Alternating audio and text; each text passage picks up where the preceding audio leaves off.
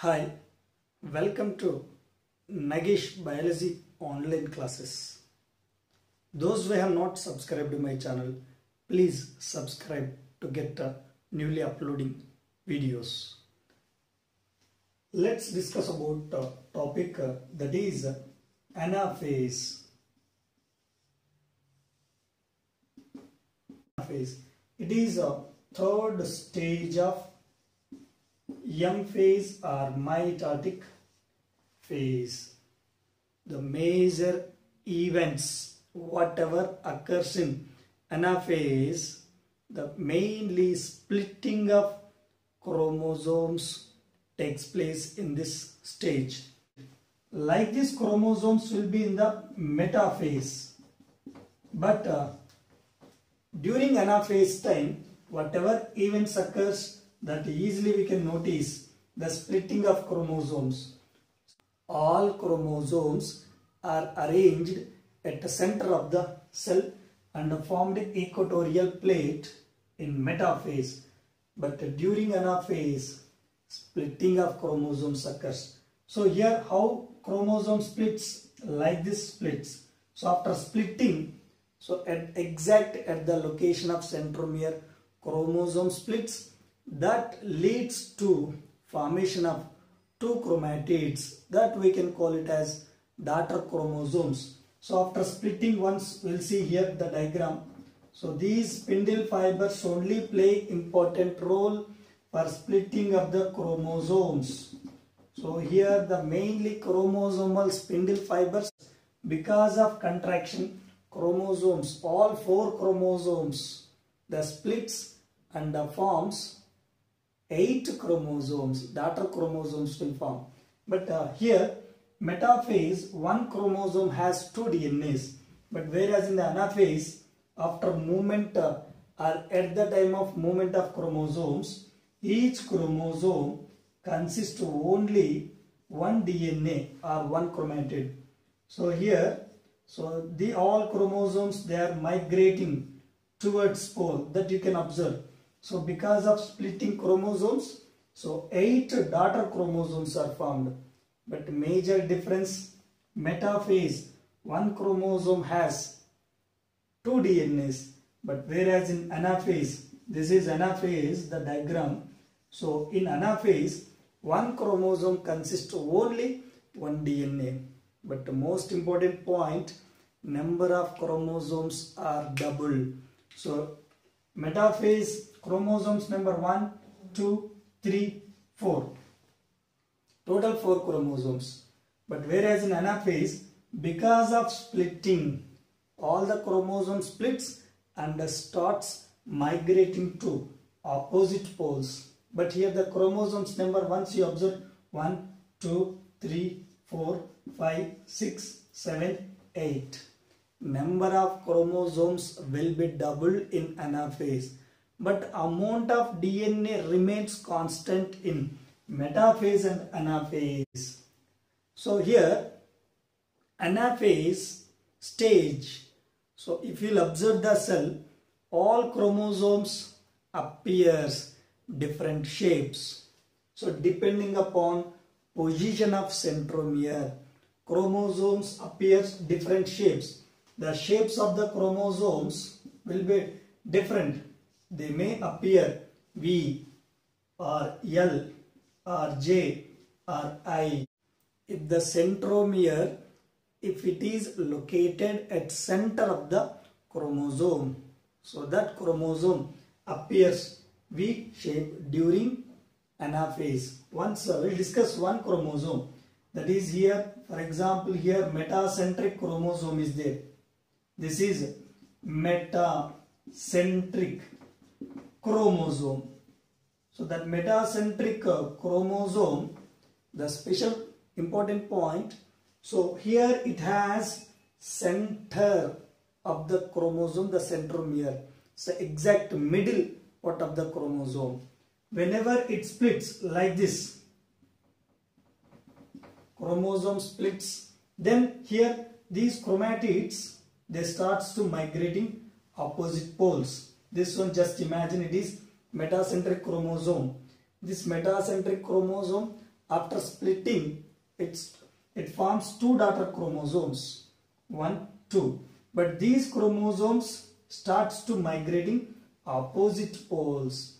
But here, because of presence of centromere at the middle portion of the chromosome, this appears V shape. Once you look at the board like this V. It also just you observe from this view, if you observe, it appears like this V shape. During anaphase, chromosomes appears like this different shapes, either V or L or J or I. So metacentric chromosome appears V shape, submetacentric chromosome appears L, acrocentric chromosome J, telocentric chromosome appears I shape. So all the chromosomes starts to migrate to opposite poles. That is, you can observe in anaphase. But after anaphase, cell enters into the telophase. But here the chromosome, if you will observe carefully, centromere facing towards pole. But whereas these are arms are facing towards center of the cell. So here because spindle fibers are connected to centromere, kinetochore of the centromere. That kinetochore, it acts like centromere of the newly formed new daughter chromosome. Spindle fibers are connected to centromere. So that's why here after splitting, so kinetochore, it is part of the centromere only. So centromere facing towards pole. But whereas these are arms are facing towards equator or center of the cell. That you can observe in anaphase. Anaphase cell enters into the telophase. Now we discuss about fourth stage, that is telophase. Telophase is fourth stage of M phase or mitotic phase. Most dramatic changes what we can observe in telophase. Whatever events occurs in prophase, all events occurs in telophase but reverse. But here the prophase, condensation of chromosomes occurred. But whereas in telophase, decondensation of chromosomes occurs. All the events whatever occurs in telophase, all events reverse to prophase. Now we'll see the diagram. What are the major changes occurs in telophase?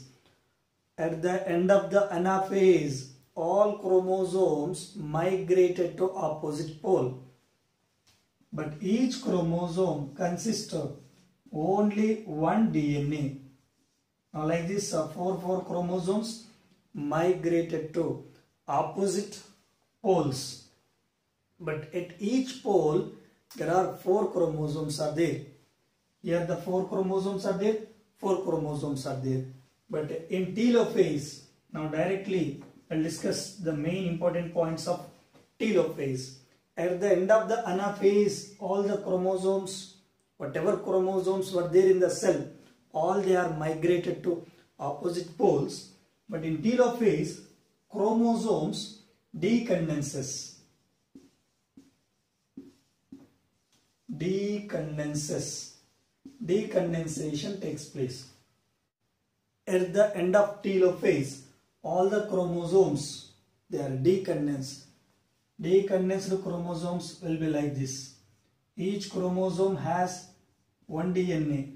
But here, whatever we are able to see 2 lines, the DNA has 2 strands, but one DNA. But decondensed like this. Now these are decondensed chromosomes. But each pole has 4 chromosomes. As well as the first prophase, nuclear envelope disappeared in prophase. But whereas in telophase, nuclear envelope reappears around all chromosomes. Nuclear envelope reappears. Next, nucleolus also reappears. Darkly stained structure, that is also reappeared.